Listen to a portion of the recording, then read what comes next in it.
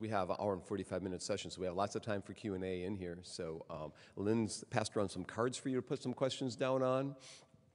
And if you didn't get one, let her know. She'll be walking around collecting those. If you stump the panel, you'll win a free trip next. No, I'm just kidding. So we put this together a long time ago, back in January, February, and I'll let Lynn announce what this session is, but I think you're in for a treat here because we got some great people on the panel who've been doing cool things in their research, and hopefully you can learn from everyone. So Lynn, you want to take over? Well, he's already done my job. But my most important job actually is to make sure no one speaks more than what they should, especially Dr. Kurt Bunk.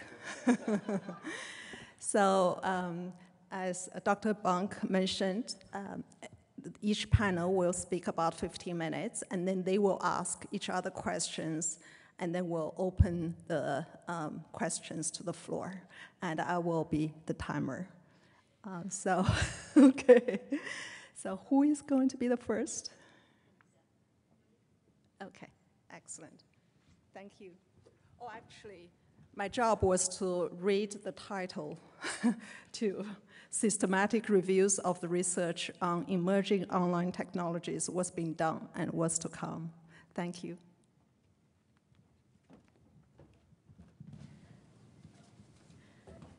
Okay, welcome, and thank you for coming this afternoon. I'm going to be talking about social media research with a focus on learning and education, and specifically about where that research happens to be. My name is Vanessa Denon. I'm at Florida State University, and some of this work that I'm doing, I'm also doing with two of my doctoral students, Hajin Choi and Carrie Nisley.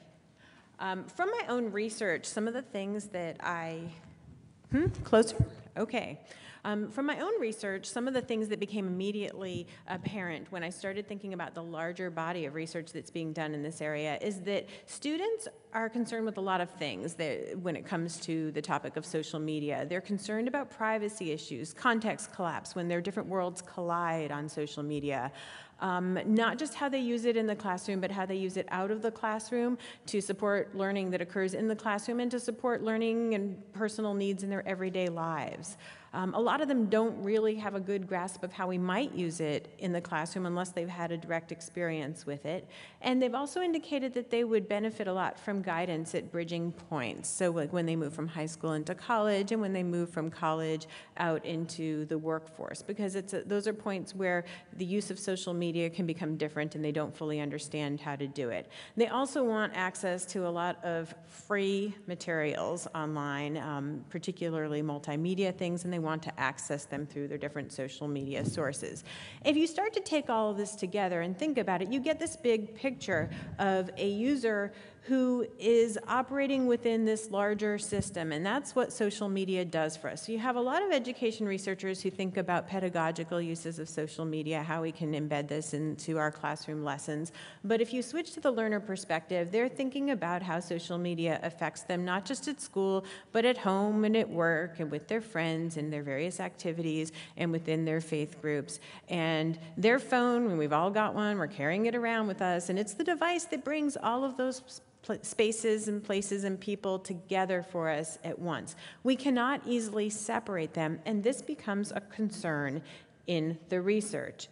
So setting forth to look at where the research is overall, and I'm currently working with my two doctoral students on a systematic scoping review of the research. And so we searched for Web of Science, what do you find when you look for social media and education or learning? What comes up? And I just want to highlight for you how that research is classified. So of 2,100 more or less articles, 412 have the primary classification of being ed and ed research articles. Think about that for a minute. We do not own the market on social media and education or learning. We may have the largest market share, but there are other fields that are doing research in this area. Are we paying attention to them?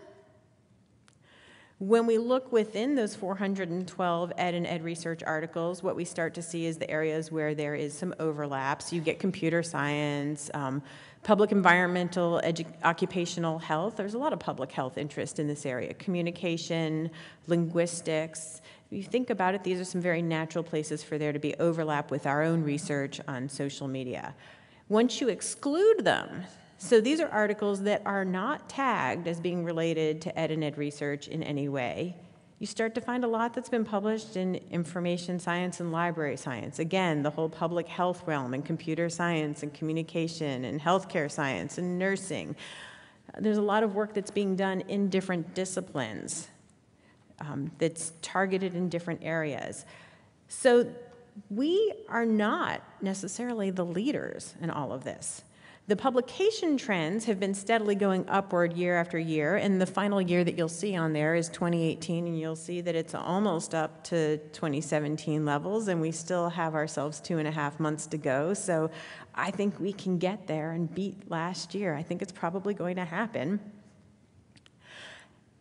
Now let's take a look at the most cited articles. One of the things I want to point out to you, the numbers that I have in there on red are the number of times these articles have been cited. So this is the 300 plus club. There are 7 articles that have been cited more than 300 times in this search.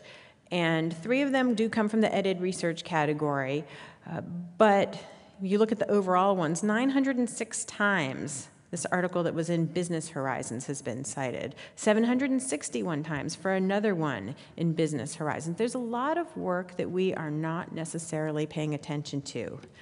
What we've been finding in our scoping review is that a lot of the work is being done with a North American focus, followed by Europe. This makes sense if you think about the search being done through Web of Science and who's publishing in all of these predominantly English language journals that are in there.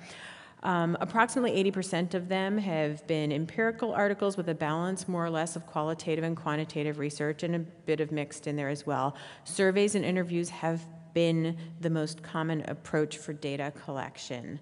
About 45% of them are explicitly educational, whether they are classified as ed and ed research officially or not. And the other topics that we're finding a lot on are like negative and risky behaviors, psychological issues, and health-related issues. And there certainly is a lot of concern about how we can use social media to help people who are having difficulties in this area, and as well as difficulties that are caused by social media in these areas, and how we can use learning approaches to help mitigate some of that. So what do I feel we need to know and do at this point? I want to give you, not just from the scoping review, but also my perspective as an editor. I happen to be one of the 2 editors of the Internet and Higher Education. And a lot of the stuff that none of you ever see, because it doesn't even make it out to reviewers a lot of the time. A lot of unfocused case studies, endless adoption surveys. You know, will this group adopt the technology? Will that group adopt the technology? We need a lot less of that at this point in time.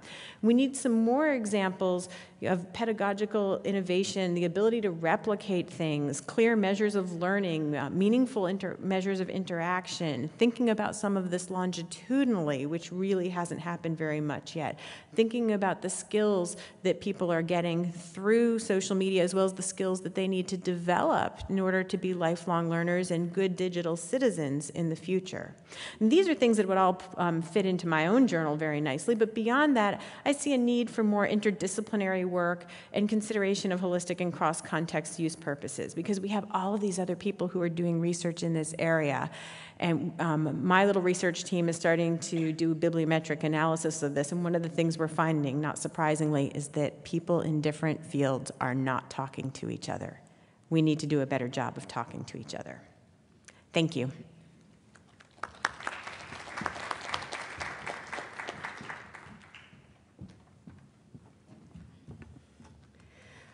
Thank you, Vanessa, for providing a broad view of the research conducted in social media, education, and learning. And my focus is on a particular line of research, which is related to educators.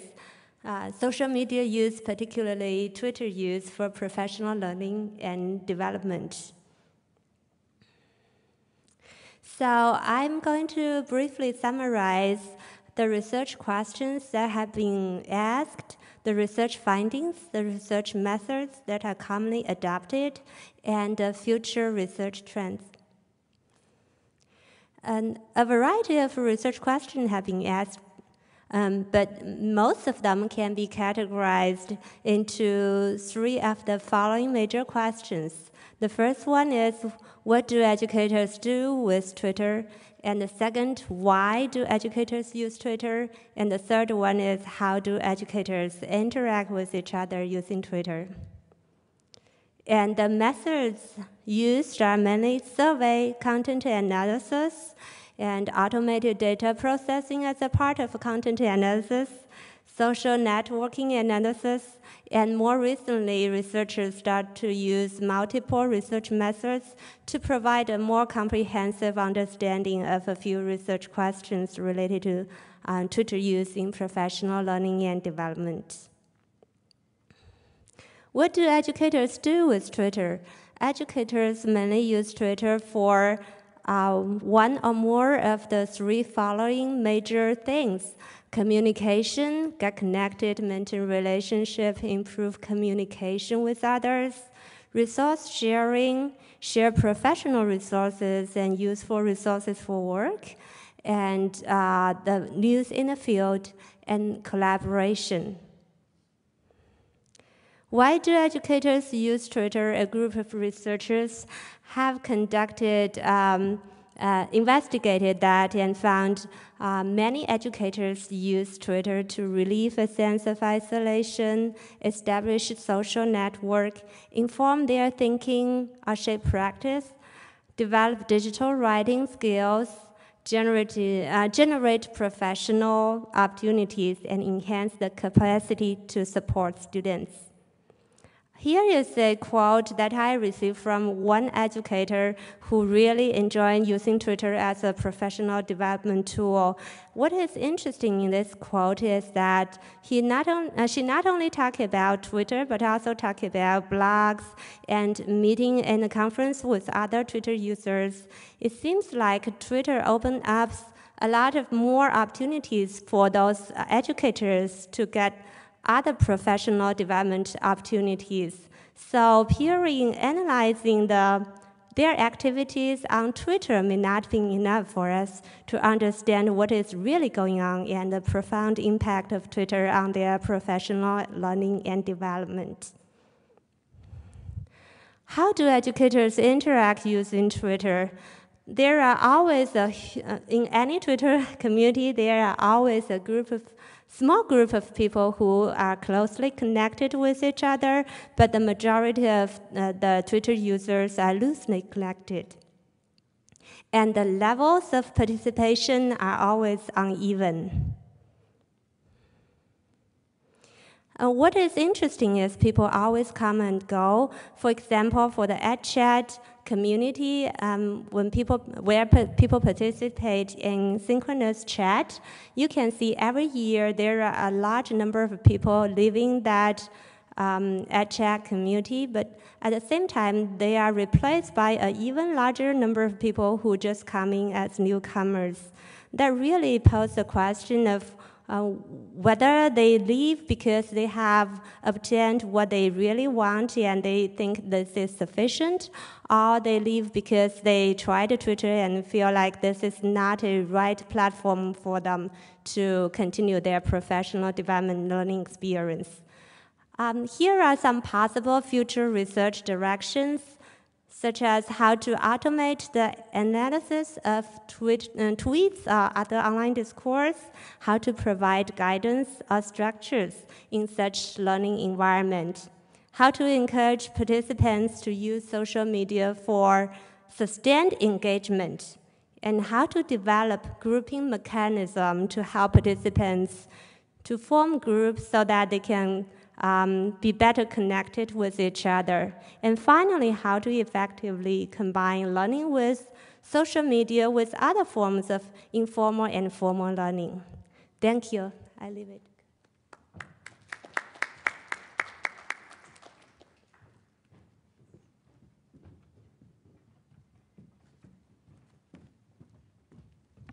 Good afternoon, everyone. I'm Ke Zhang from Wayne State University.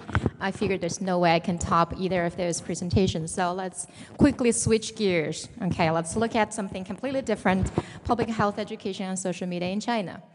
So when you think about social media, most of us are probably thinking about Facebook, Twitter, Tumblr, right?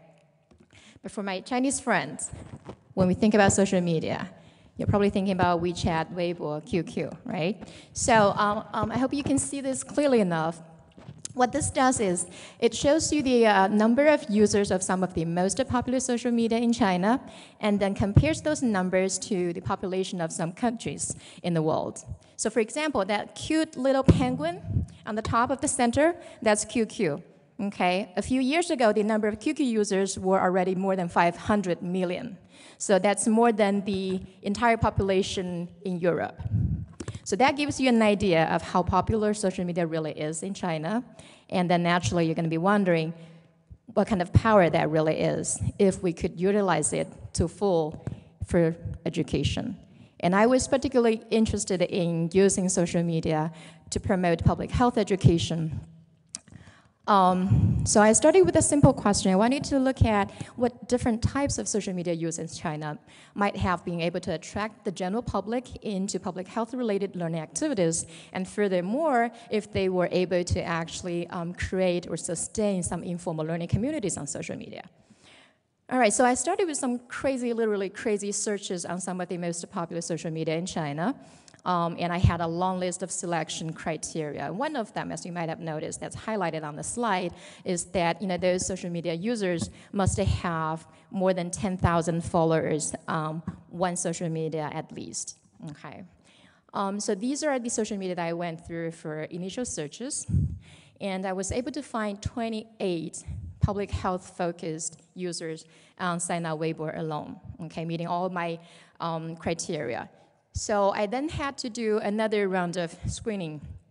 I looked at their social media activities and trying to identify if there's any evidence for an active informal learning community, or if there's any efforts trying to engage students, or not students, the general public into public health-related learning activities there.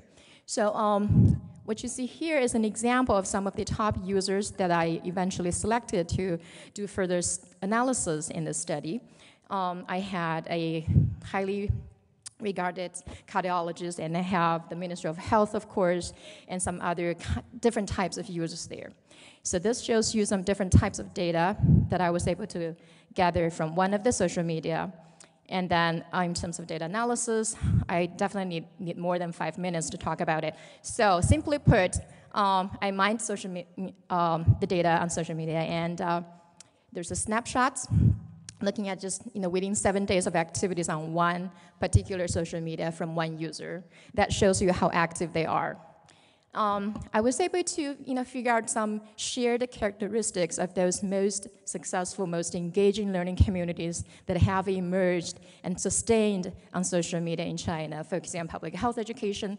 And one of them is they all used more than one social media. They were very smart integrating different social media for different purposes. And they were able to provide not just expert-provided content, but also engage the general public, to invite more user-generated knowledge and information sharing. And they were very active, and they were very smart in terms of choosing the topics and the timing of their different activities. Some of the highlighted, most engaging learning moments were actually those live mini sessions.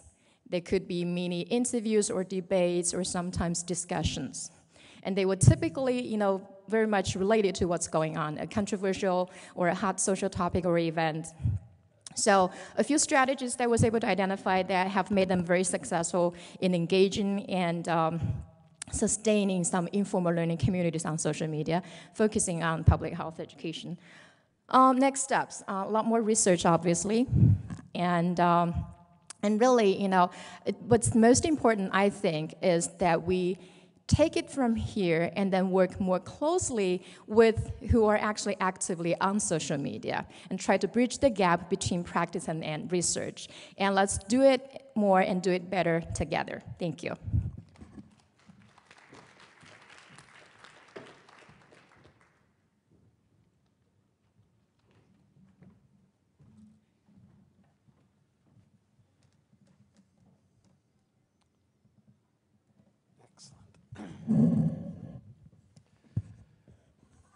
Thank you. I want to acknowledge my colleague John Hilton, who had some travel slip-ups and is unable to be here today. We wish he was here with us, but I think he's getting home just about now from the trip he had been on previously. So we were today to talk about the research on open educational resources, and that's what I'll proceed to do here for a few minutes. Before we can do research on open educational resources, it would be important to understand what open educational resources are. So let me share with you the official definition of the term. The term open educational resources was coined in 2002 at a UNESCO meeting, and this is the definition that UNESCO provided at the time that they put these words together and said, let's call this thing open educational resources. Those are any type of educational materials that are in the public domain or are introduced with an open license. So OER is defined in terms of copyright status. If you have an education resource which you are free to make copies of, you are free to make changes to, and you are free to share with others, then you have an open educational resource. Everyone is freely permitted to copy, edit, and share OER.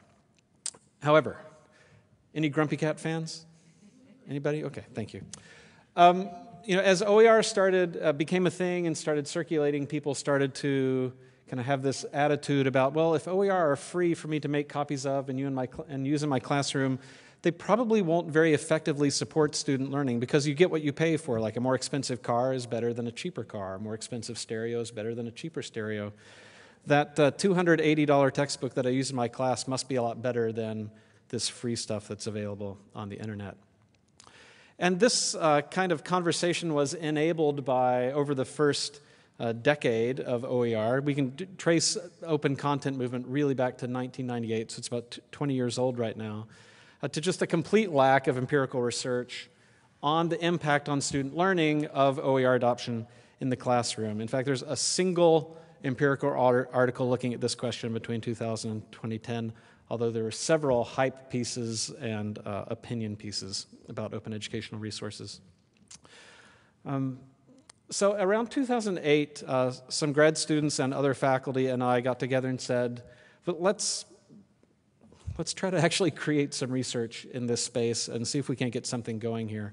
So the Open Education Group is the research umbrella under which John and I and Lane Fisher, our colleague at BYU, together with graduate students who kind of come and go, do that work.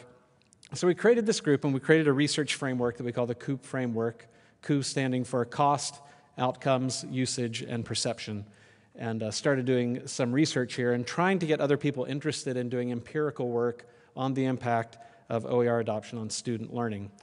A couple of years later, we created the OER Research Fellows Program. This is a program that is funded by the William and Flora Hewlett Foundation, where each year we take in about 25 either senior graduate student or early career faculty and provide them with mentorship, with ideas, with access to data and to partners so that they can conduct research on OER. And then also we've been experimenting with some novel kind of research synthesis and dissemination strategies, which I'll talk about in a moment. So just let me give you an example of one of the kinds of research that's been done. This was published 2 years ago in a Rodal study including about 35,000 students, looking at a measure that we call the course throughput rate. And the course throughput rate, imagine kind of either a medieval gauntlet, if you like that metaphor, or a marketing funnel, if that metaphor speaks to you more directly. But you have students at the beginning of term who come into a course, and for a student to be able to come out the other side of that course making satisfactory progress toward graduation, they have to not drop the course, they have to not withdraw from the course, and they have to receive a C or better final grade in the course. And we lose people at every step along that pipeline. And so we wanted to look at the impact of OER adoption on this throughput rate. And so we have traditionally copyrighted materials on the left-hand side, OER on the right-hand side of the funnel here. This for face-to-face sections. You can see that there's about a 6-point advantage in the CTR rate for students who are using OER. And although the details are a little different in terms of the advantage, you can see here in online courses the advantage is primarily in the drop rate, whereas in face-to-face courses there was more advantage in the withdrawal rate. But as you see those things come together again for online classes as well, there's about a 6-point difference in favor of students whose faculty used OER. So where are we today in terms of kind of overall the research on taking an empirical look at the impacts of OER adoption on student outcomes? Today there are 22 peer-reviewed studies that cover about 184,000 students across all those studies. 95% of those showing that students whose faculty choose OER over traditionally copyrighted materials have either the same outcomes or better outcomes. And that's looking at, in the DV column here, things like completion rate, credits taken, quiz score, exam score, overall GPA, drop rate, pass rate, things like that. Unfortunately, as you look in the left-hand column here, you can see that the majority of these studies do not control for teacher variables. The majority of them do not control for student variables. The majority of them don't do any randomization in terms of who is getting OER and who's getting traditionally copyrighted resources. So there's a lot of work to be done yet on tightening up the research designs for these studies. And on the right-hand side here, you can see 3 studies not providing any difference at all, or not providing any information about statistical significance, 8 reporting no significant difference, 10% with, or 10 studies with results that favored OER, and 1 with results that favored traditionally copyrighted textbooks. There has been some survey work and some interview work done as well. This is the perceptions thread of the COO framework, asking faculty, asking students, what do you think about the OER that you used in this class? How does it stack up to traditionally copyrighted resources that you've used in the past? About 13,000 students and professors across these studies have responded to primarily 3 surveys. The surveys that are used are also open sourced, and so people tend to use and reuse the same surveys or slightly different versions of the surveys with different populations. And the finding here is that about 90% of professors and students say that OER are as good or better than in terms of their perception of the materials and their perception of the degree to which students are prepared when they come to class and things like that. So let me talk about these 2 kind of synthesis and dissemination techniques. The first is the review project, and the second is the OER adoption impact calculator. The review project is an initiative that John primarily runs. It's on our website. I'll share the URL in just a moment. Actually, I'll just share it now, openedgroup.org/review. This started out as a comprehensive, I put it in air quotes because there are so few studies at the time, several years ago, a comprehensive analysis of all of the research looking empirically at the impact on student outcomes when faculty adopt OER instead of traditionally copyrighted materials. And what John has done is, since publishing that work on the website now, 2 or 3 times a year, he updates this review. So it's essentially a live literature review of every published article looking at anything inside this COO framework of cost, outcomes, usage, and perceptions. So I'd encourage you to check that out. And this kind of notion of doing a live literature review, I'm not sure how much longer he'll be able to maintain it. Every year there's more and more work that gets done, and hopefully at some point there's so much research being done that one person can't read and maintain and write summaries of all of it. But for now, you can find summaries and links to literally every article in this area that's been published. The OER adoption impact calculator is kind of a different way of synthesizing and disseminating research. This is essentially an interactive tool. You can see on the left-hand side here, there's some settings. And those settings you can use to make the tool reflect the context at your specific institution or the specific OER adoption project that you're thinking about running. So it will ask things like, what's the average cost of the textbook you're replacing? How many students will it impact?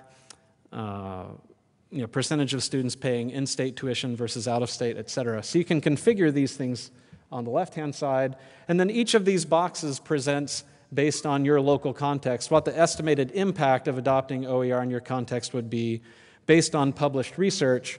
And in each box you can see there's a link to the article, a short description of the findings from the article that are used in making the calculations.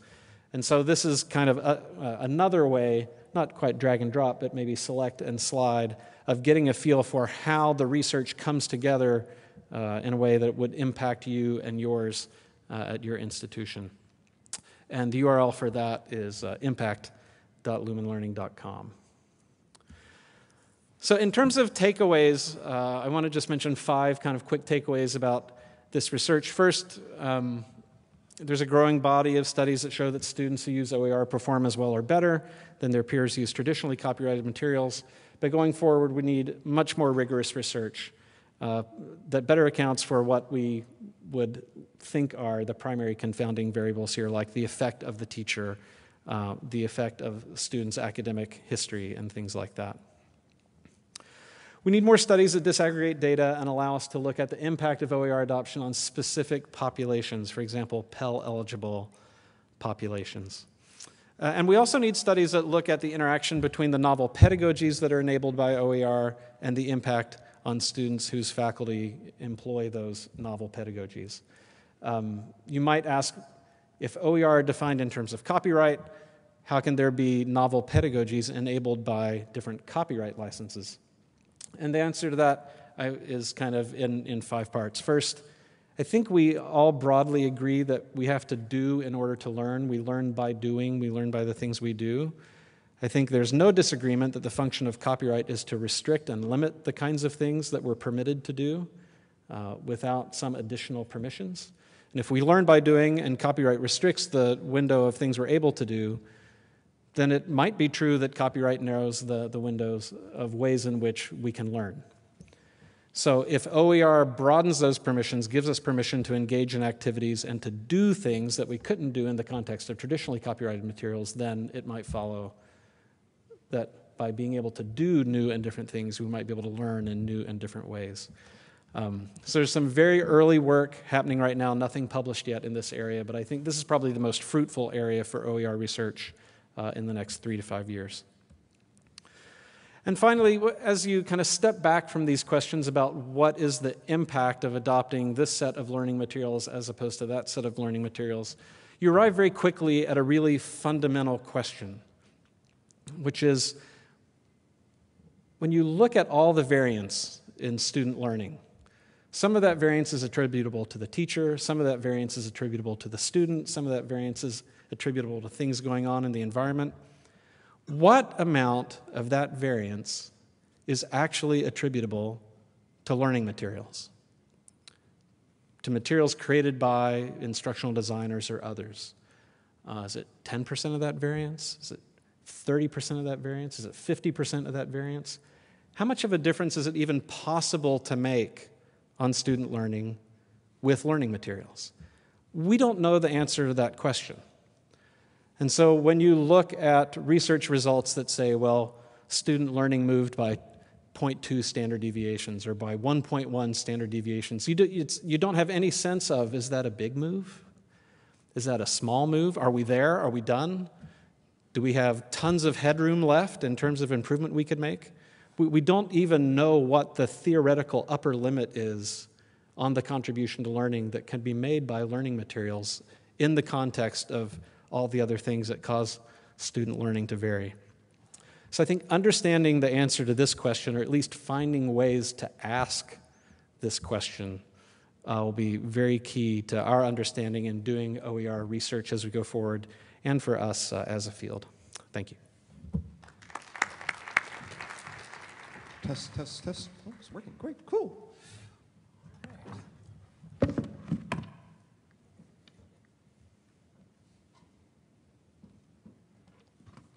Rock and roll.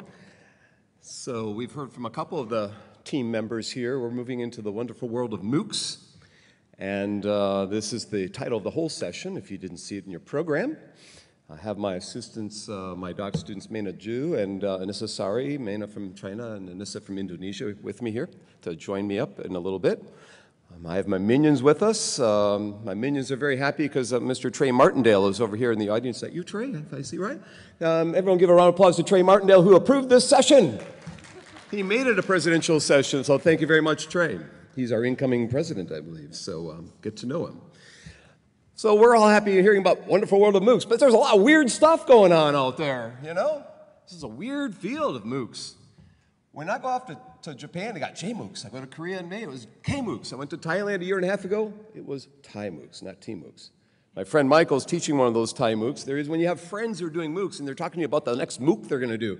This is weird. I'm going to teach 4,000 students. I'm going to teach 10,000. This is just a weird situation we're in. We've collected 2,500 instructor names who are doing MOOCs, and we're doing research with these 2,500 instructors, a whole series of things on self-directed learning and career development and stuff. It's weird when you get emails in the summer and saying, hey, you can sign up for a MOOC, and you can get a 10% discount if you sign up by tomorrow from EDX. Not to be outdone, Coursera sends you a note the next day. They don't want you to go to EDX. You can be unstoppable if you go with Coursera MOOCs, right? This is weird. It's just weird. It's weird when you get a wedding announcement, and in the wedding announcement, they're talking about a husband who's going to get a degree from Harvard, a MOOC. In the list of what he's accomplished or going to accomplish, they list MOOCs. It's kind of weird. This is last month in September in Inside Higher Ed. It's kind of weird when you hear about the death of MOOCs. There's a death of MOOCs. There's all hype. There's nothing going on. But yet we've got 23 million new people, unique people taking MOOCs that weren't taking them the previous year. We're up to 78 million, actually up to 90, over 800 institutions, and over 10,000 MOOCs out there now. There's no death of MOOCs. We just have to understand what's going on and what's making them effective. So we're going to talk about the research and the research gaps and give a little summaries. We've done 3 parts. I'm going to talk about the first and second. They're going to join me here a little bit on the first part, and then they're going to talk about the third one that's going to be a sneak peek to what we're going to talk about at AERA. You're the first ones to see that piece of the data. But there's other people who've been in this wonderful world of MOOCs as well. George Siemens had the Gates Foundation grant, and he was looking at the types of studies that were being done on MOOCs that were proposed. These were proposed studies. People didn't really do that. You look, it's pretty balanced there. But in actuality, when George Valencianos, where's George? He's here somewhere. Crazy man, George, where'd you go? There he is. He found that really it's much more quantitative in nature, descriptive statistics, very student-focused, content-focused, design-focused, not much instructor-focused. Our team has been looking at the instructor side, but it's really heavily weighted towards quantitative or mixed methods kinds of studies. More recent studies, so we got George and George, so we're going to have Paul and Ringo, or I got a P and a Q anyhow. So they're looking at the same updated research, a systemic review of the research on MOOCs, and they find the same thing, more instructor-focused and student-focused, more survey-based, one method, not 2 or 3 methods typically. And George says we need to diversify our methods more. We need to triangulate our methods. We need to step out of that just looking at computer log data and start looking at the qualitative field a bit more with ethnographic studies. So that's what we kind of found too. So my team worked with Dr. Mimi Lee at the University of Houston 2 years ago, and they collected a whole set of studies, more than 100, and they analyzed them and published them in Vanessa's journal, Internet and Higher Education. Thank you, Vanessa. I'm sure my doc students are very appreciative of as well. And so they were asking questions in this study about, what kind of methods are being conducted, what topics are being looked at, where are the researchers coming from geographically, and where are these MOOCs being delivered from? And so they'll talk here a bit about the phases of the study. Come on up and talk about the phases, Mena. And Anissa, you grab that microphone.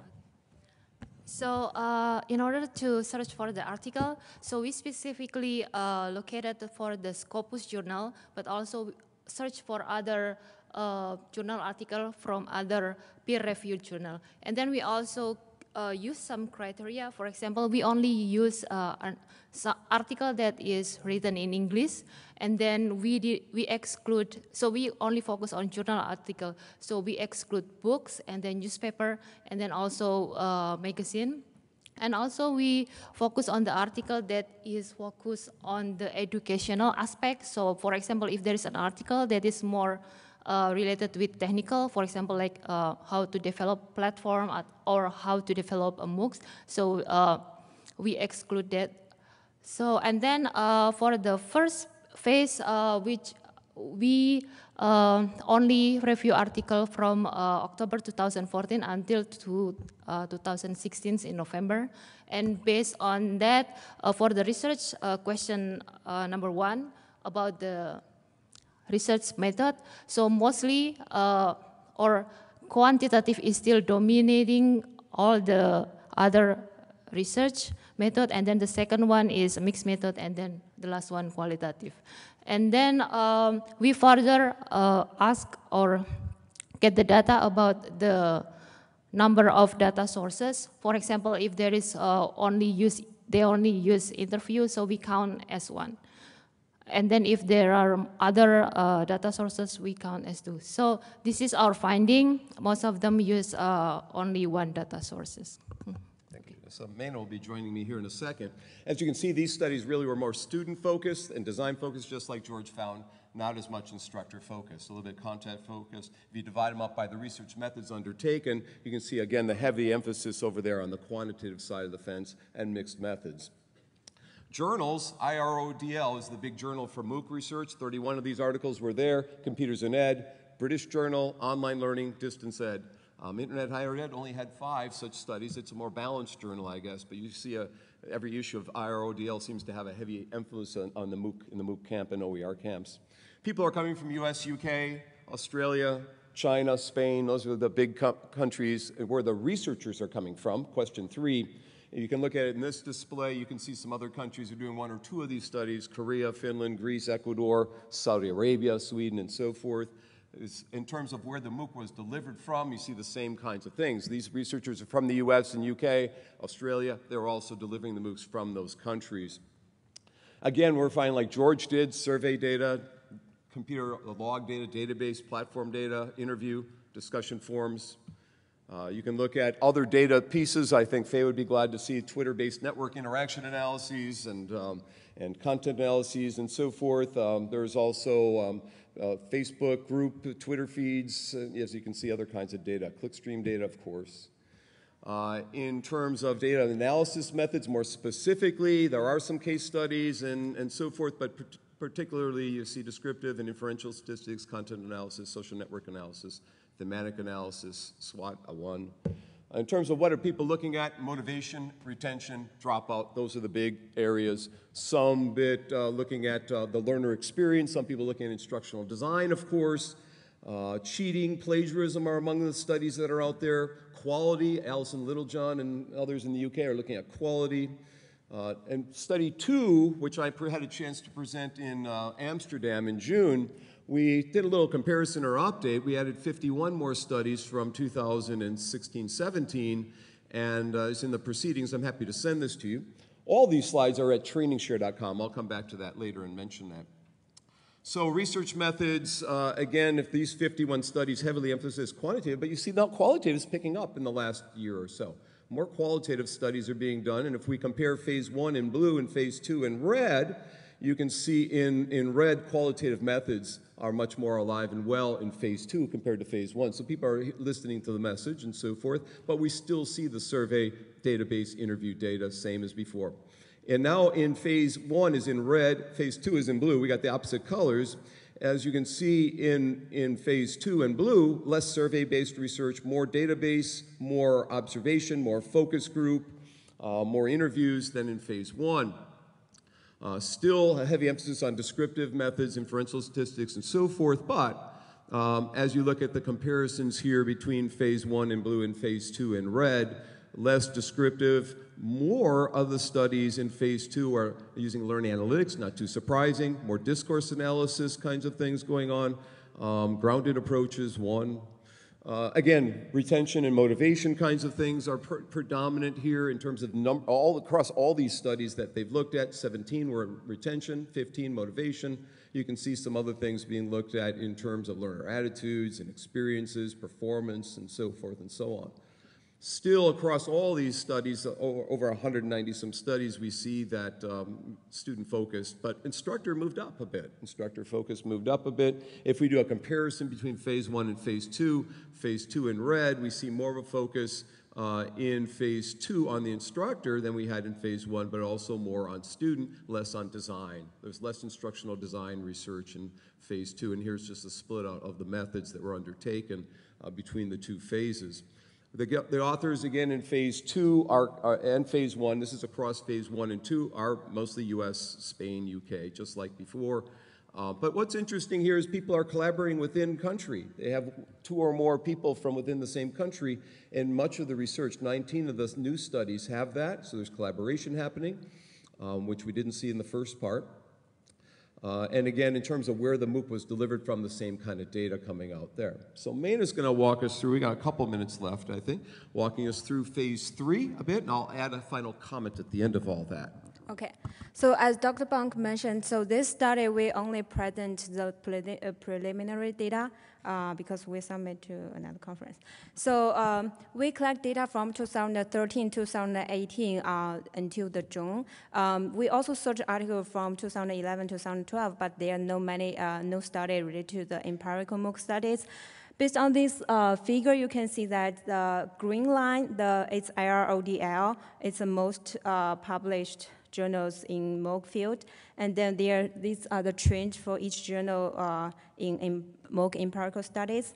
And then this table shows that in total during the last 5 years, so the journals published most in MOOC, as Dr. Bunk mentioned, it's IRODL and also computer and education and British BGET journals. And in terms of the research method, it's similar with our previous MOOC review data. So the quantitative method is was the most used method, and followed by the mixed methods. In terms of the MOOC research methods used in different countries, as you can see, the scholars in China use the most of the quantitative method for MOOC research. However, in researchers from UK used a more balanced research method among these three: quantitative, qualitative, and mixed methods. I'm not sure there's many audience from China, maybe you agree with this or not. And then this is the trend of the types of MOOC research method used by the year. As you can see that quantitative is the most. If you see in 2018 it's lower, it's because it's only half a year's research data. And then corresponding with previous study, survey is the most used data collection method. Followed by that is the platform data and interview. So I know you're seeing some of the same things over and over again. You're probably wondering why we have, presented some of the same similar slides. They aren't the same because we keep building, we keep adding.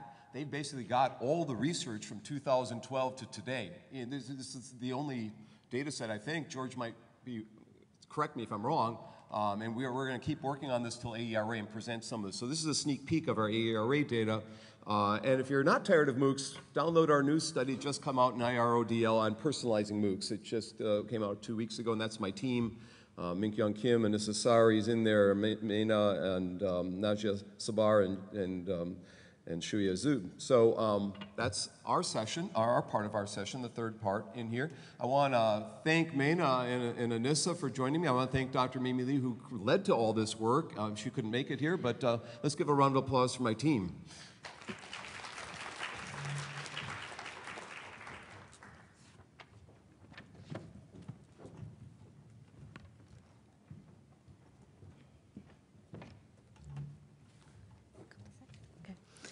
Thank you. My name is Florence Martin. I'm a professor in instructional systems technology at UNC Charlotte, and along with me is Kiran Budrani. Kiran is an instructional designer and doctoral student.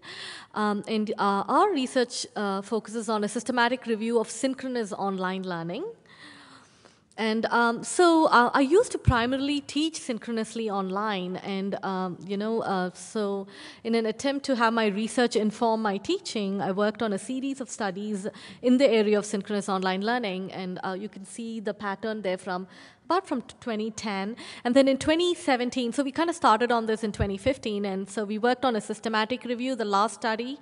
If you want to read, it was published in American Journal of Distance Education in 2017.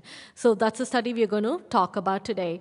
So most of you know what synchronous online learning is. So this is when the student and the instructor are brought together in real time, but they are not at the same place. And there are some programs, who operate entirely in a synchronous online manner, whereas several predominantly are asynchronous. And we all know that synchronous components can enhance meaningful interactions and, the immediacy that it involves. Here is a working definition.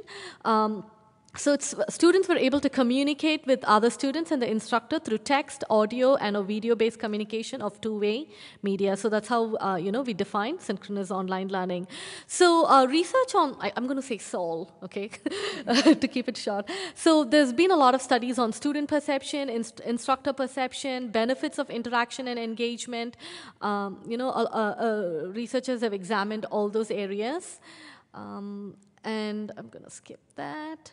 So in our study, what we did was we looked at studies from 1995 onwards, and we stopped at 2015 because we started analyzing this data in 2015.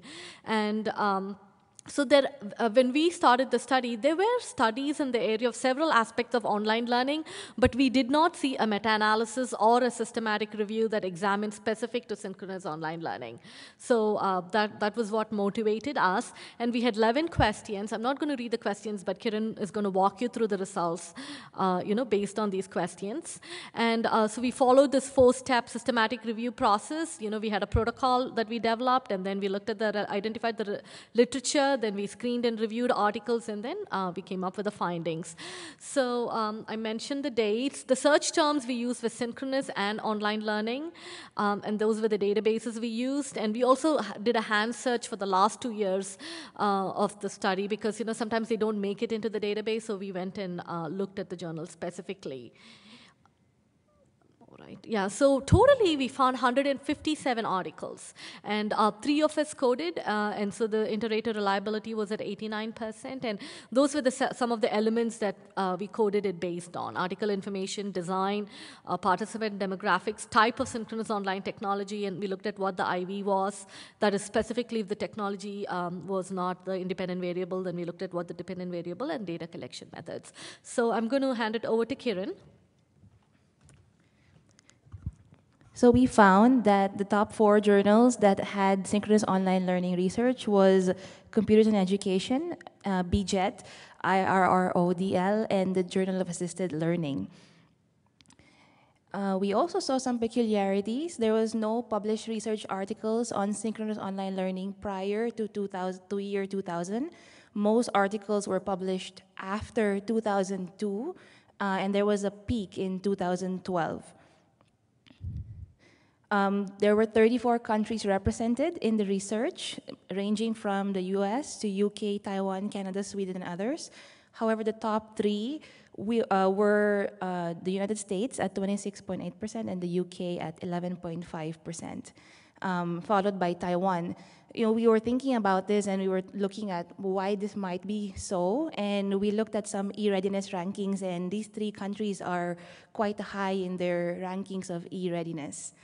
We also questioned why was there a large US representation in the research, and we saw that there might be different terms used in other countries. We primarily searched for synchronous online learning, and other researchers use similar terms like virtual learning environments, virtual classrooms, or web conferencing. We also consider that international studies are not seen in peer-reviewed journals, and this is a whole untapped area that may have different data and different results. So we looked at the setting where synchronous online learning takes place. We found a variety of settings from higher education to K-12 schools, business, healthcare, military, but predominantly 68.8% was in higher education. In terms of the content area, English or foreign language learning and education were primarily the top advocates of synchronous online learning. But we don't disregard that other fields are also looking at this: engineering, computer science, and IT, science, business, and medical or health fields. The participants of these courses primarily are young adults between 20 to 30 years old. However, we noticed that out of the 157 articles, only 51 reported the age. So there's some unclear demographics being reported or missing demographics being reported in the research. We also noticed that while student demographics are being researched, there's none being reported on faculty demographics. And one thing interesting was there's no uniform understanding of the labels that are being used between race, ethnicity, and country. For example, some state Taiwanese, and this could indicate the ethnicity or the country. In terms of research designs, majority of synchronous online studies are qualitative. We know that qualitative studies are suited for answering how or why questions and useful for constructing new ideas or developing theories when there's little known about this topic. But we also see that about 43% are quantitative, which is mostly used to understand the impact of synchronous online learning, its components, or the tools on student learning and behavior. We summarize the tools that were used for synchronous online learning. This include instant messengers, Illuminate, Blackboard, Collaborate, WebCT, Adobe Connect, JoinNet, Wimba, and Skype. And the two most common strategies being used for synchronous online learning is synchronous chat and video conferencing. So our study provides a big picture of the research that has been done in the past 2 decades, and now we know a little bit more about learners, the tools being used, the research, and how this contributes to the overall field. So I'm going to quickly talk about the next step. So ideally we would have liked to follow this up with a meta-analysis, but we didn't have enough of studies with the same dependent variable. So we took a different approach. What we did was we used the WhatWorks Clearinghouse guidelines, and we examined the quality of some of these quantitative studies. So we examined the quality based on study design, attrition, outcome measures, and confounding factors. So there were a total of 86 quantitative studies. 47 used experimental designs and 39 used non-experimental designs. And we wanted to see, where they fall under in terms of quality. Again, I'm not going to give you the results of the study. We are hoping that would be presented in a future AERA or a AECT presentation. But a quick look. So those were the different criteria that we used. And this is from another study. It's been interesting just to see where we are at with synchronous learning. While there are a number of studies, so this shows that participants did respond that they like synchronous meetings to interact with the other students and with their peers. So you're doing this, right? The future, what's coming next? So we were looking at what's emerging in synchronous online learning research, and we see that a growing field is in blended synchronous learning environments, or what is coined as BSLE. And to look at this more specifically, it's using a 4-tier multi-access learning approach where you combine face-to-face, synchronous, asynchronous, and open learning resources. And there are several research being done in this environment, looking at synchromodal classes, multi-access learning, and multi-sensory learning. Interesting tools that are being used particularly focus on virtual presence, such as video conferencing, which is not new, but also now adding virtual reality and telepresence robots to that. Live streaming being used for classroom learning, interactive video conferencing being used for classroom learning, and synchronous video classrooms. We also see that there are some distinguished aspects of learner location, looking at point-to-point, multi-point, co-location, and distributed learning settings. So we also looked at who's doing some of this work. There's a lot of work being done in Australia, and this is a resource that we found that maybe if you were interested to start looking or even expand what you already have, there's a handbook available for educators in blendsync.org. And blendsync.org advocates for this concept of maybe now we can actually reach the possibility of uniting on-campus and distributed learners through rich, real-time, and synchronous tools. Thanks.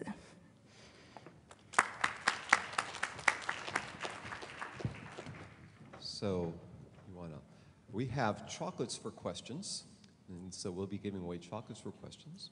But first, the panelists will be asking each other some questions before we move to the audience. So anyone from the panel want to jump up? And we've got microphones in front of each other. You can come up here and ask a question. Who would like to go first? I'll go, and the question is for Dr. Wiley. I think this was in one of your literature review slides, I'm trying to get a sense of it. So you had some data on online courses and then on OER. Is that right? So how would you differentiate? I think you had traditional and then online and then OER. So because in online, can we have online courses that has only OER resources? Or? Right, so that was comparing online courses that use traditionally copyrighted materials versus OER, and face-to-face courses that use traditionally copyrighted materials versus OER. So it's always traditionally copyrighted versus OER. Okay. Just some of those courses were fully online, and some of them were face-to-face. Okay. And we analyzed them separately. Oh, good. Okay, and I couldn't see your numbers clearly. So did they found that if when traditionally copyrighted material was used, that the drop, withdraw, and final grade was lower, or was it higher? Is that something you In found? aggregate, when you take the, so if you, another way of asking that question of aggregating drop and withdraw and final grade is of everyone who was there on the first day, Okay. who's still there at the end of class receiving a C or better final grade? Okay. And what that study found across about 35,000 students was that for students who were assigned traditionally copyrighted materials, they came through that funnel at a rate about 6 points lower than students who came through the OER side. Oh, that's interesting. So just to follow up on that, why might that have happened? Yeah, so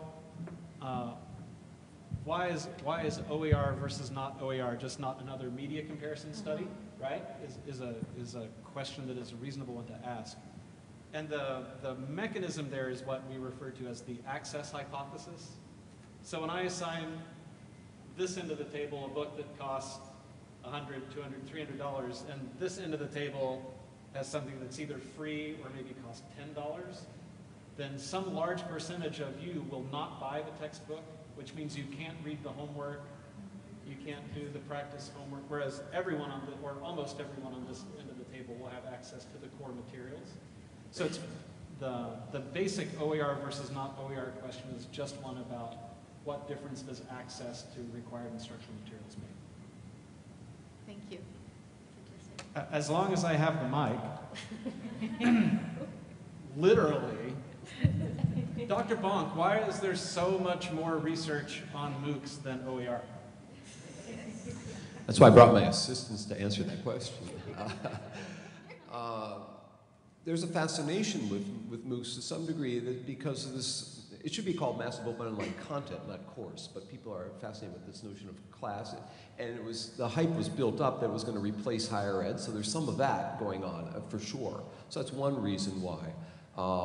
And it's also more predefined. There's a course out there where OER might be used in multiple ways and people can't wrap their heads around what to study. Whereas when you have this event, this massive open online content or course happening, that you can look at things like learners coming in, learners leaving more easily because they're recorded. You might not record all the open-ended content that's out there from OpenStax and the downloads and all that. So it's more readily available data set, I think, and all our 2,500 instructors were easy to find off the Coursera list and the Blackboard list and all that. So that was so gathering the data is easier. I think that's one of the big reasons, and the hype that wrapped around it was a second reason. There are probably many other reasons too. I think also for a while, MOOC studies were things that people were publishing and trying to get, you know, so young people, young scholars trying to get things on their resume found it, I think, easier to some degree. I've published in open ed resources as well, so I've been in both.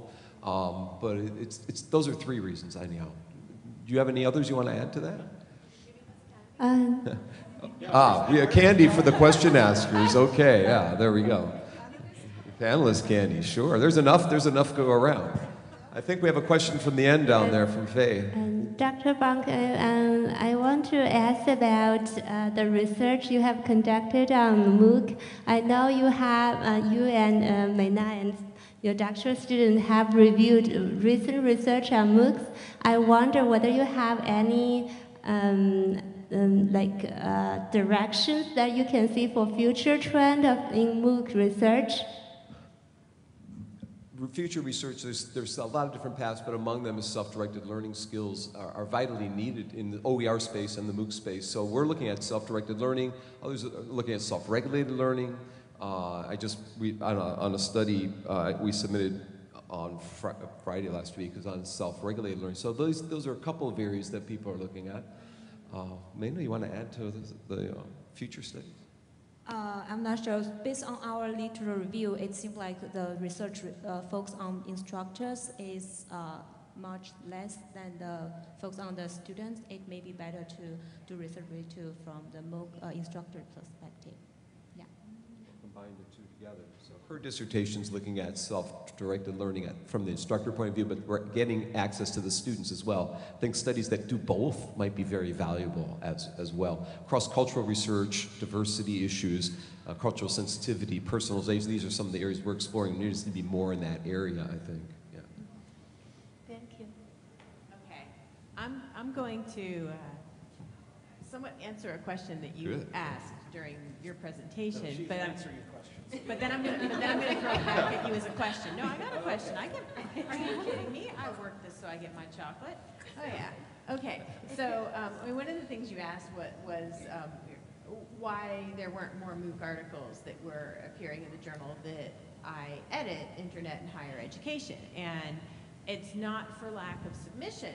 We aren't publishing very many of them, and part of the reason why we've not been publishing very many of them is the ones that come through don't have very clear implications for higher education, especially formal institutions of higher education as we have known them. Not that we're shied away from looking at other things, but most of them end up pulling off of data sets of people like me who sign up for a MOOC and kind of poke around in it for a few minutes and maybe finish a little bit and then walk away, which is very different from what people are doing when they are trying to earn a degree in a program. So with that in mind, I would like to hear your thoughts on what implications all of this MOOC research has or perhaps doesn't have for those of us who are interested in furthering and bettering the work that we do in our degree programs within institutions of higher education. And so a common perspective in the area of MOOCs is to think about it from a higher ed traditional programmatic standpoint. And when we did some initial work on MIT OCW, David, a lot of the people were using OCW and OER from the standpoint of enhancing their life, helping society, and all sorts of other things that weren't necessarily programmatic in nature. Some were there to get a skill or enhancement, a certificate, and so forth, but I think more than 70% of folks were not there for the course, they were not there for a degree, they were not there for the credential. There are many other reasons why people are utilizing MOOC content, and many instructors now are flipping their classrooms using MOOC content. There's being and OER content and other things. So from a programmatic standpoint, some are adding MOOCs as the enticement, the first class that one takes to get into a master's program or a certificate program, then you come on, or for a couple of them, then you come on campus. So that's something programmatically that people are approaching and doing. Others are taking, as I said, MOOC content and embedding into regular, the blended notion of online, bringing MOOC content in to add to the resource base that they have in their classes. As a product of correspondence and television courses from a long time ago that qualified me for grad school, I know there are probably, I'm going to guess, tens of thousands of people out there that are ramping up to go back to graduate school or are nervous about taking a course or missed a course before going back to medical school or something like that. They're enrolling in courses that they don't feel prepared enough for to learn enough content. And so we don't hear about those things. We in the higher ed space is so concerned about people passing a course and a degree. You don't hear about people who are reskilling and retooling and feeling good about their personal identity and self-worth and what they can contribute to society as a result of engaging in one of these open educational experiences, downloading an open textbook and reading it and sharing it. So I want to change the question to how are the MOOCs benefiting beyond the higher education space. I think that would be an interesting thing to look at. Others, you might have a comment on this, but I have a question for David and I have a question for Ka. I don't know where to start first, but I'm curious, how many of you use Facebook? How many of you use WeChat? How many of you use KakaoTalk? How many of you use Line? How many of you use more than one social media platform in a week? Okay? How about in a day? So my question for the social media people is there research out there that looks at trends by country? Because Ka looked at China, but I'm sure that people are using WeChat well beyond China. And where should that research go that looks at, because every time I go to Thailand, you gotta get online. I go to Korea, you gotta get on Kakao Talk, and I am. But what's the benefit of using more than one platform? Is anyone looking at the literacy skills or something like that of the wealth of social? Maybe Vanessa has the answer. Maybe one of you guys have the answer to that. I'm earning my chocolate, so I'll take this one first. All right, I don't have a simple answer, but I think, like for me personally, I know, Kurt, you travel a lot. So one thing that social media does, or sometimes even requires, is really, whatever works in that area, right? So you, wherever you go, instead of trying to introduce the new thing, the easiest to do is just try to adapt what's already there. And maybe then working from there, if there is indeed something else that would work even better, and then you try to take it from there. I really don't see why we would be so fascinated about people using different social media. I don't think there's a need for people to all use one, and I think that would be a great danger. Chocolate. I mostly agree with her that there is no need that we all be using the same social media platform. If you start to look at how different ones rose to prominence use in different countries in some cases or among different populations, it's a matter of circumstance, what was available, what worked in a particular language for people, what was supported, what came across through different systems and different people with whom they're connected. People go where their people are, and it all happens quite organically. It doesn't seem to be a big problem. Sometimes it does become an issue. In some of my research, I've talked to people about the notion of context collapse. So, like, for example, Facebook and people who are on Facebook who are, say, from South Korea, who are going to school in the United States, and they are connected to all of their friends in South Korea, and now they are connecting to new friends in the United States, and they feel like there are different types and levels of sharing that happen publicly on the same platform. But within these different cultural groups, and then they have to start to navigate some of that. Like, do they want to be sharing more freely and personally, like they see their American counterparts doing versus their South Korean ones? And in some instances, I've had participants in my research say that they then very intentionally use these different platforms with different groups because it allows them to keep them separate from each other, and that's something that they value. So there is a lot of value in allowing people to have their groups in different places. I can add to Dr. Bong's question. I cannot talk from a research, there's no exact research, but I'll talk from a perspective of an observation that I have from the Philippines. I grew up in the Philippines, and I think one of the important considerations in doing social media research is the device.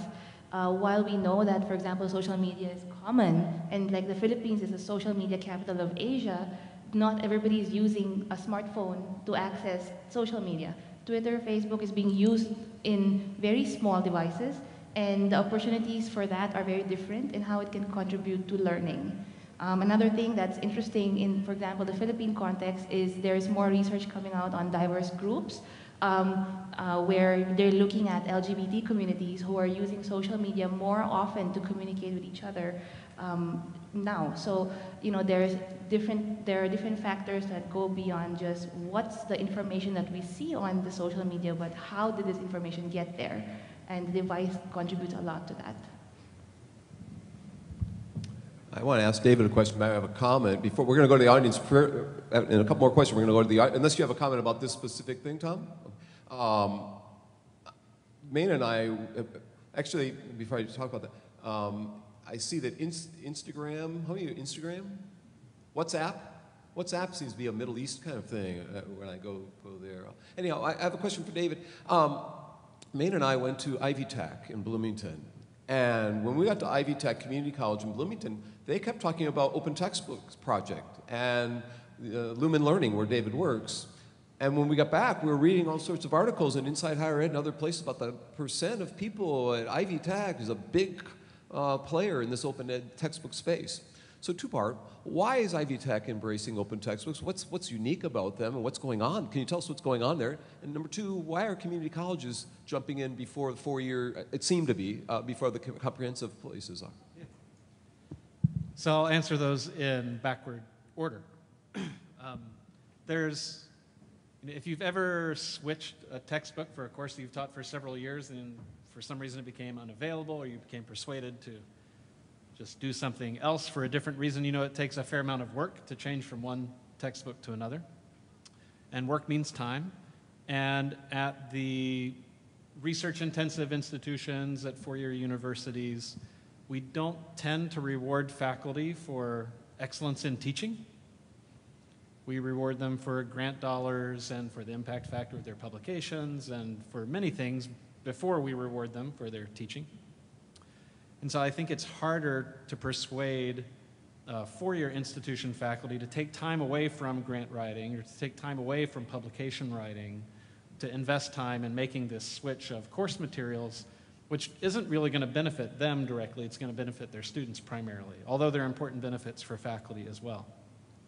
In the community college context, faculty are just rewarded for teaching, right? They don't have a grant writing requirement, generally speaking. They don't have a publication or a research obligation. They're teaching a 5.5 or a 6.6, and teaching is what they're measured and rewarded on. And so if there's a way I can invest my time in just a simple swap, to come back to this access hypothesis question from before, and have some modest impact on my teaching outcomes, then there's tons of incentives for me to do that as a community college faculty member, where in fact, there are disincentives maybe for me as a university faculty member to spend the time to do that as opposed to writing the next grant, right? I think Ivy Tech I know Ivy Tech is doing a ton of interesting stuff in adopting OER in place of traditionally copyrighted materials. And I think part of the reason why you hear so much about what's happening at Ivy Tech is the scale at which it's happening there, right? How many community colleges are there in the state of Indiana? It's the main one. It's Ivy Tech, right? It's essentially a statewide community college. So when they make a decision that the college success course, which every incoming student takes, is going to move from a traditional textbook to OER, it's thousands and thousands and thousands of enrollments. And if you multiply that by a round number of, say, $100 saved for every student that's impacted by that, you're very quickly saving students millions of dollars. And you start to hear about that. So there's a bunch of work that's very thoughtful and very strategic at Ivy Tech about improving success by the adoption of OER. And because Ivy Tech is so big, every decision they make happens at such a scale that you hear more about it than you do similar decisions being made at other smaller community colleges. Oh, I just want to add comments as Professor David Willie mentioned that there's not too much research on OER. I think because last 2 weeks I attended the Open Ed conference, I think they are increasing researchers doing research on that. Yeah, I just want to add that. There's more coming. Yeah. And people should entertain the thought of going to the Open Ed conference, which will be where next year, David? Next week, you will know. We're still signing the contract, so I can't say yet. 1 or 2 last panelist questions. Do we have anything left before we go to the audience? I guess we have audience questions now. Several people have hands up. Great. I just want a chocolate. So what are the principal exports of Peru? No, just kidding. So we've known since the 1960s that time on task is one of the most incredibly important variables in any type of learning situation. One of my nephews is becoming a master welder, and to become a master welder, they have a very specific number of hours that you spend, hundreds and hundreds of hours at different levels before he becomes a master welder. But in education, we don't really track time on task. And when we do, the results are pretty worrying. For example, the National Study of Student Engagement, the NSE studies have been done for decades, show that the time that students spend studying is steadily declining, okay?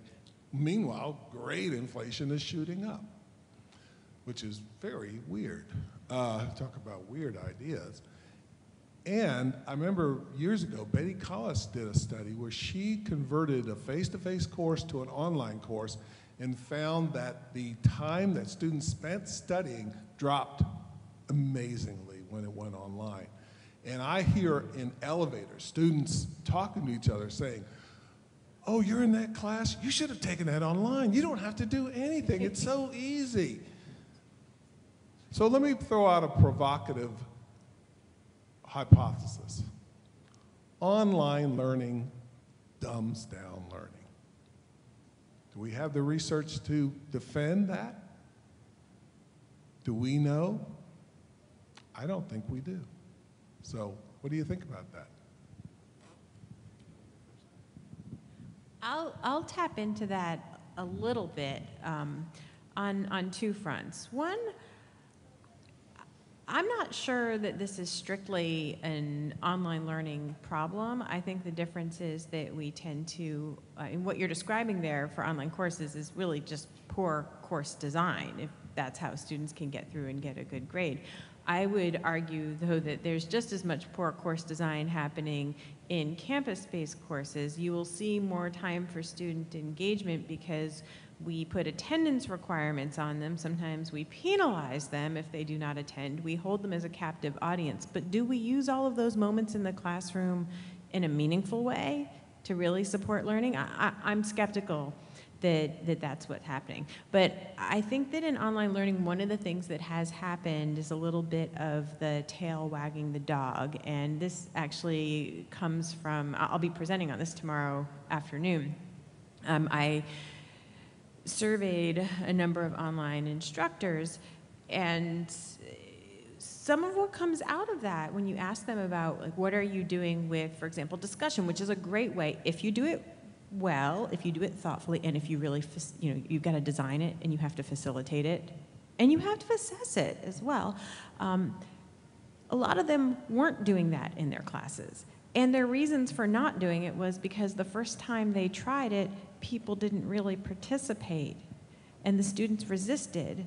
So they decided to not do it anymore. They let the students guide what was going to happen there, rather than saying, as an instructor, clearly, I need to change something about how I have designed this discussion activity. I need to change the requirements for student participation. I need to make it something that is going to be more worthwhile for the students to participate in. There are so many things that we can do, and when you look at the really well-designed online courses that use discussion, and they don't all have to do that, but when you look at those, you will find that they are using discussion in a way that is meaningful, that furthers students' learning, that engages students in acts of articulation and reflection related to the content of the class.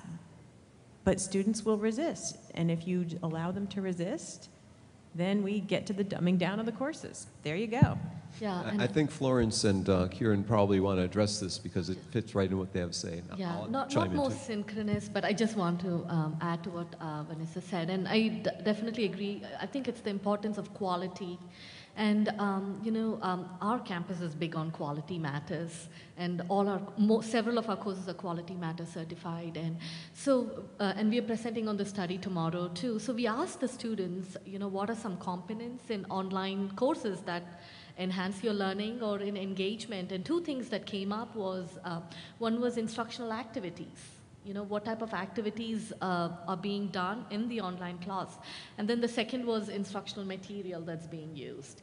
So I think, if you're thoughtful and it's just not test-based and, hands-on time, and being in instructional technology programs, I think most of our courses are built like that.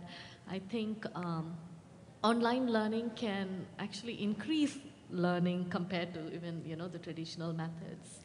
So there's that hypothesis too, so if it's well designed.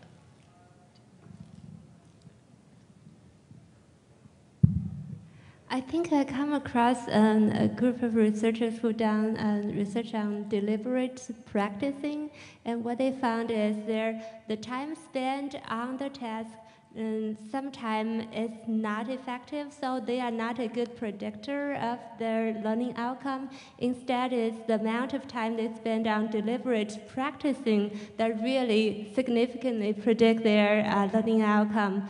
So when they talk about deliberate practicing, they talk about the situation where the instructor set up the challenge, which is beyond the learner's comfortable zone, and the learner are constantly provided with feedback on how he could improve. I think one of the challenging for online, might be particularly challenging for online learning as compared to face-to-face learning, where a good instructor will instantly see how students react to the material and provide challenge based on student reaction.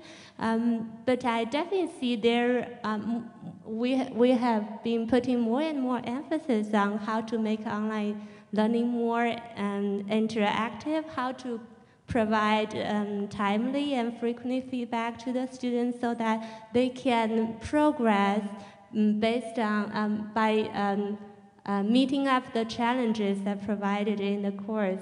I think that might help us greatly enhance the quality of online learning. Ka? Yeah. I just want to add a little bit more, kind of like follow-up. I agree with everyone has said, and I also wanted to add one thing though. Why do we care so much about time on task?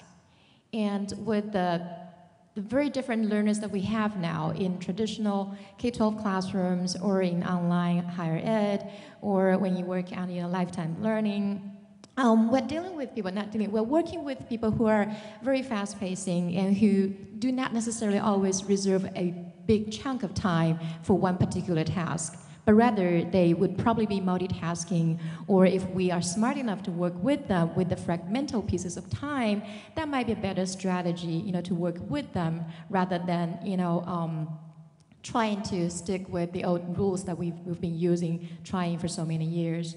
And also as related to online learning in particular, I don't think the time on task is that important, but rather I've done some studies looking at online learning behavioral patterns that might help you to predict, some patterns are more likely to lead to a success in a certain type of online learning environment. For example, if it's problem-based learning environment, or if it's another kind of environment. So I would think those thoughts and practices might be more helpful when we think about those old and new challenges right now.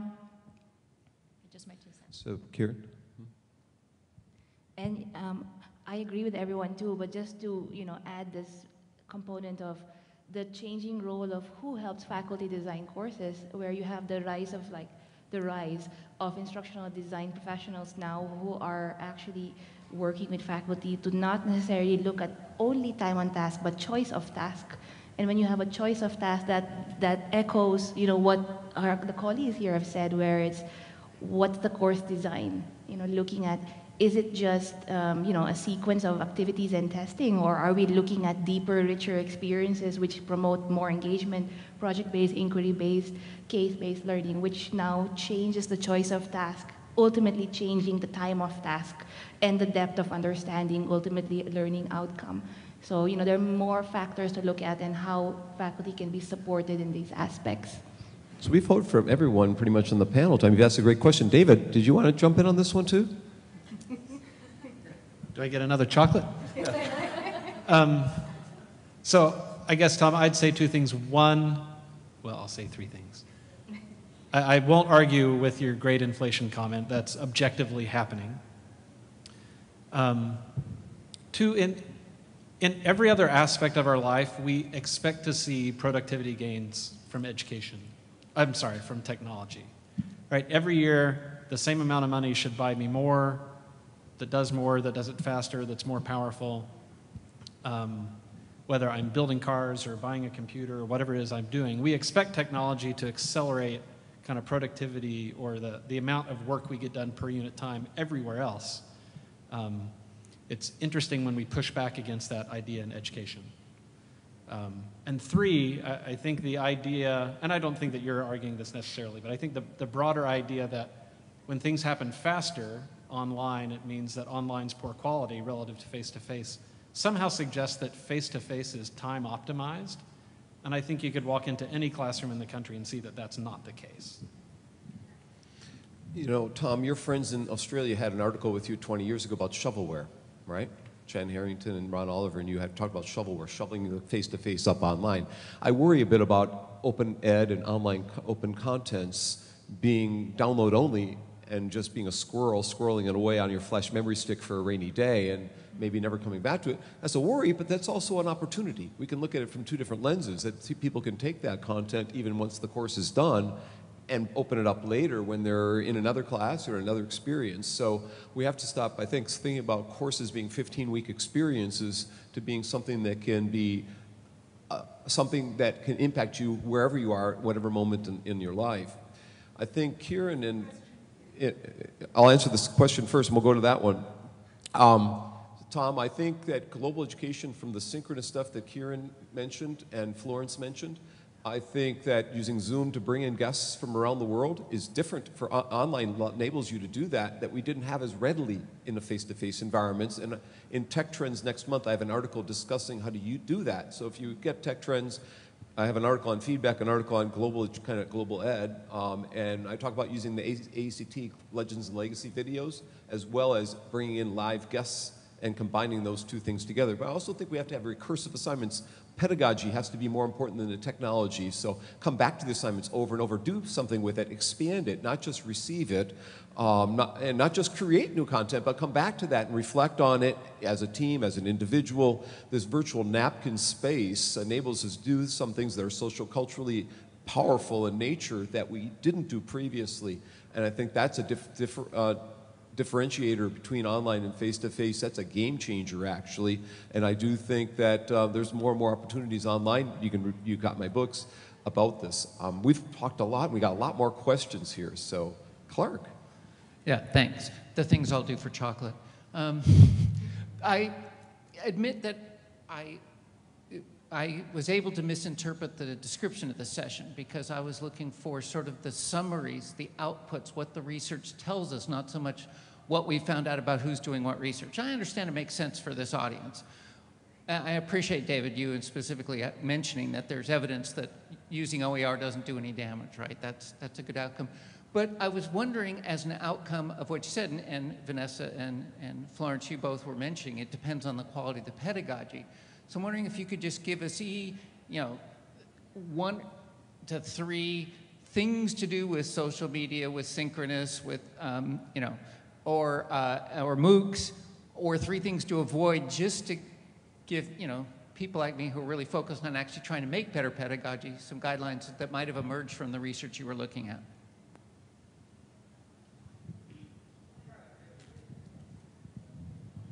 All right, with social media, I'm going to come back again to this notion of context collapse, as well as concerns with privacy, and say that as instructors and instructional designers who are looking for ways to incorporate social media use in learning experiences, we need to be sensitive to how learners feel about using some of these platforms and or merging their social media worlds, which can incorporate people coming from different walks of life. And I have heard people say things in the past like, oh, on Blackboard, on Canvas, the discussion forum sucks, so let's just move all the students off to a Facebook group because they're on there anyway.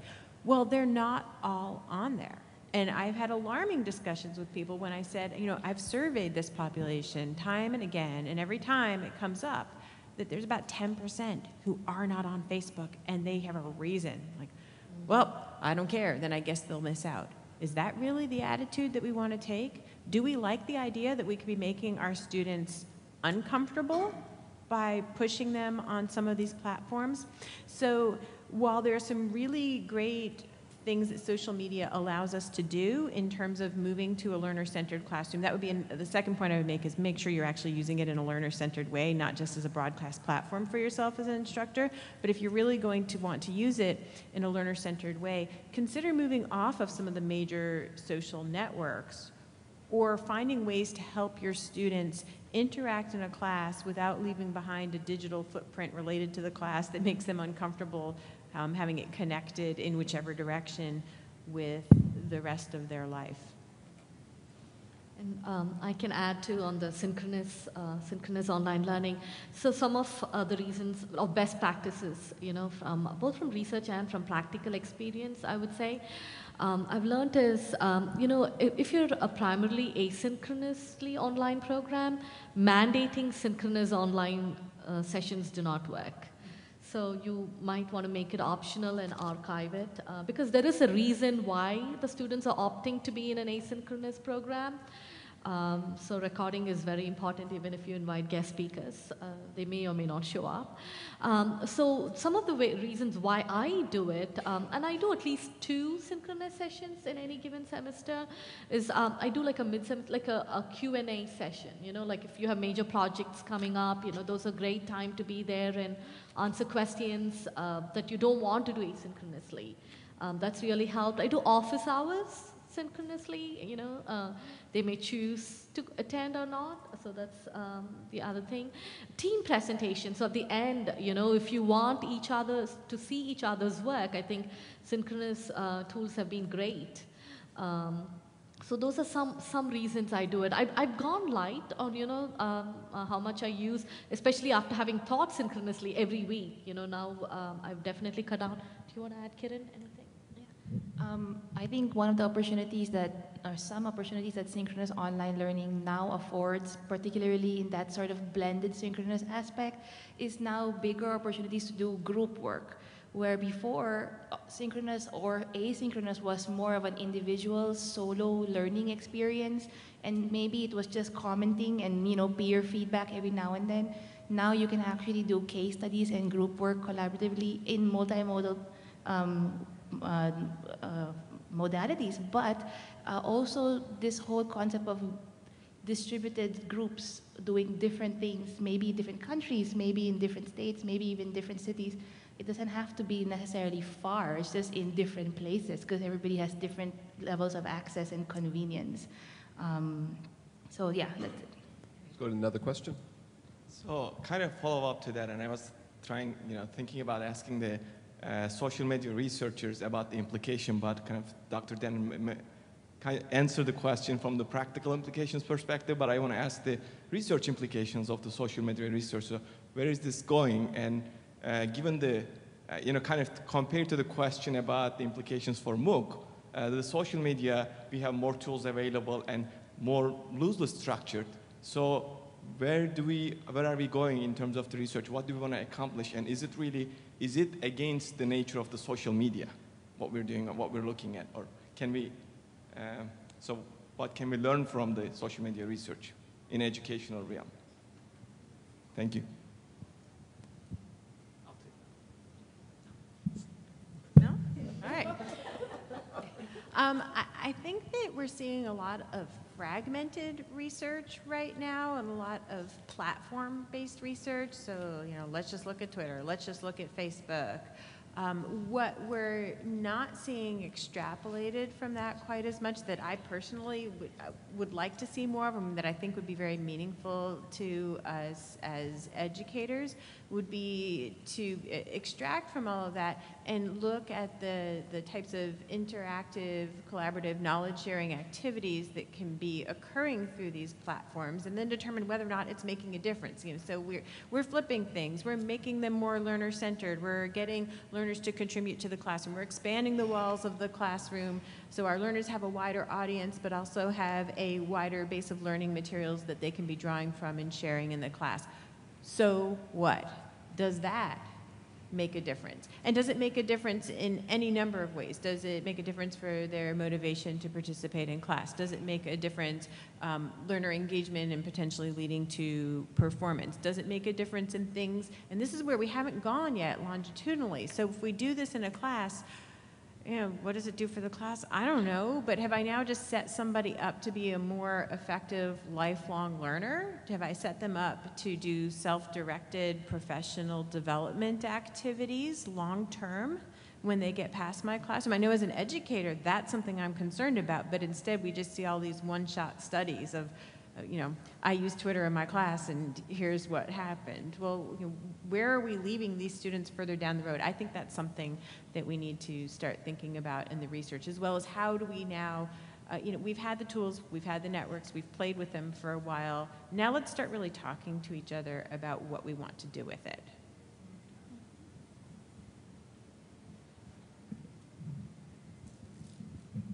I totally agree, and I just want to add a little bit and follow up. I think social media really open up the opportunity to provide learner and give learner the opportunity to find out his own learning path. Based on my own research, sometimes it doesn't work for everybody, and a lot of people don't like you using social media in the classroom.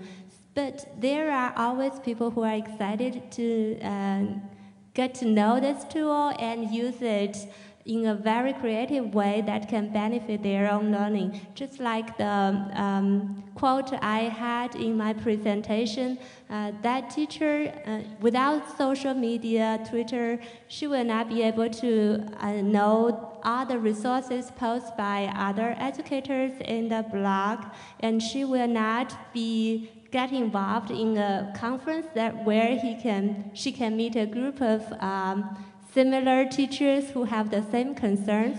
So I think one of the purpose of education is provide a variety of opportunities so that learner can find out a path for their own. And I think social media is this kind of tool, one of the kind of many tools to provide these opportunities. We've got 5 minutes left, maybe time for 2 more questions, maybe 3 if you answer quickly. So let's grab a couple more here. Yep, Lucy? Yeah, so my question is related to the new ADA compliance legislation that came out January 2018. It's a hot topic at my institution, so my question would be, how do you think it affects all these trends and opportunities in learning, such as MOOC, OER, social media in our online classes, and synchronous opportunities? So 1 or 2 or 3 So people grab that. positively or negatively, how does Who would that like to grab impact? this Is one? that a challenge or an opportunity for us? Sure.